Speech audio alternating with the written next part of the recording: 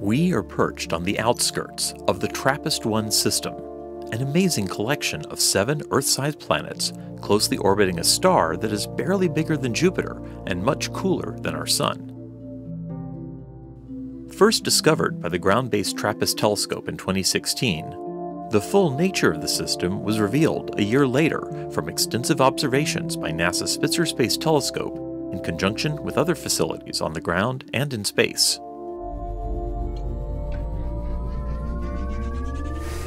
We first travel to one of the outer worlds, known as TRAPPIST-1F.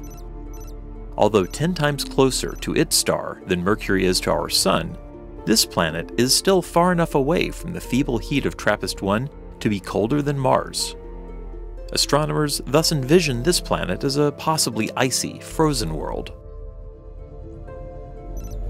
Looking back towards the star, we now approach the inner, warmer planets. From here we can see the innermost planet TRAPPIST-1b passing directly in front of its star, blocking some of the light. Astronomers search for planets around distant stars by looking for dips in their brightness caused by transits like this. Spitzer is particularly sensitive to the glow of cool stars like TRAPPIST-1, allowing for highly precise measurements. Turning away from the star, far to its left, we see the next planet out, TRAPPIST-1c. By every measurement we can currently make, including size, temperature, and density, it could well be the twin of our own planet Venus. Just to the right of this cloudy world, we can see a small blue planet that from here appears bigger than the Moon does in our own sky.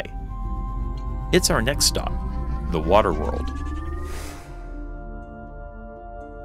TRAPPIST-1d is the smallest of all these worlds, about 4/5 as big as the Earth, and it has the lowest density. Planetary models suggest it could harbor up to 250 times as much water as found in all of Earth's oceans.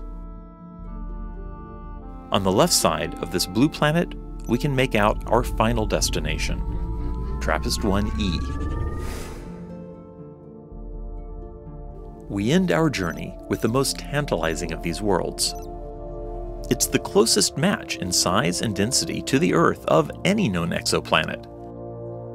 While it may be a little cooler, it could very possibly support liquid water on its surface. For this reason, we illustrate TRAPPIST-1e as something like a sibling to our home world. Remarkably, we now know more about the planets of TRAPPIST-1 than any others found outside the solar system. Measurements made by Spitzer, working in conjunction with other telescopes, have enabled astronomers to calculate the mass and density of these 7 worlds with unmatched precision. And we will continue to scrutinize them to learn more about their makeup and even look for biosignatures in our ongoing search for life in the universe.